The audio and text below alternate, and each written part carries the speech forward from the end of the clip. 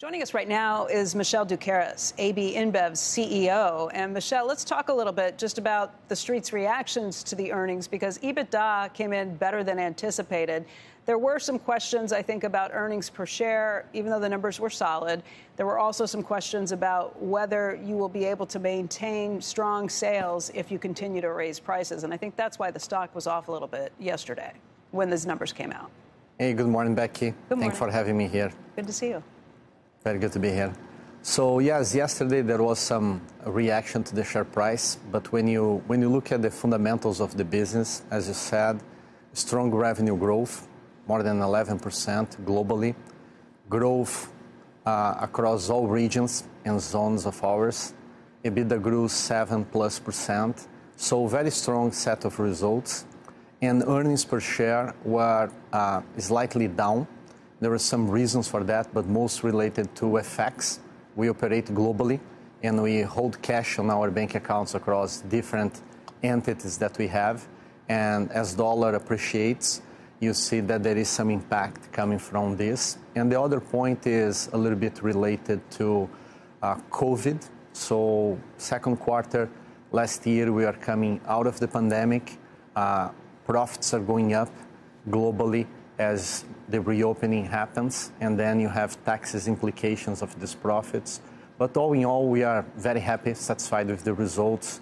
Beer industry resilient, gaining share of throat globally. Our performance is very good. 60% of our markets growing volume, not only revenues, but growing volumes, and beer premiumizing.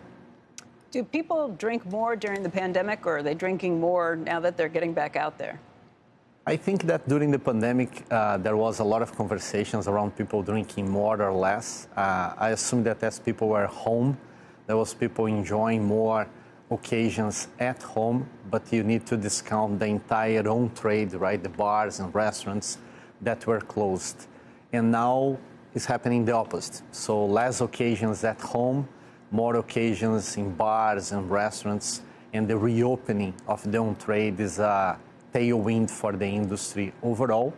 And beer globally is growing, which is very important for us, as our own volumes, the 3.4% growth during this quarter was very important. Very resilient industry during the pandemic, and now after the pandemic continues to grow. Inflation's been a big issue for everybody, and I know your input costs have gone up, but you have had pricing power. How much did you raise prices? By about 8%?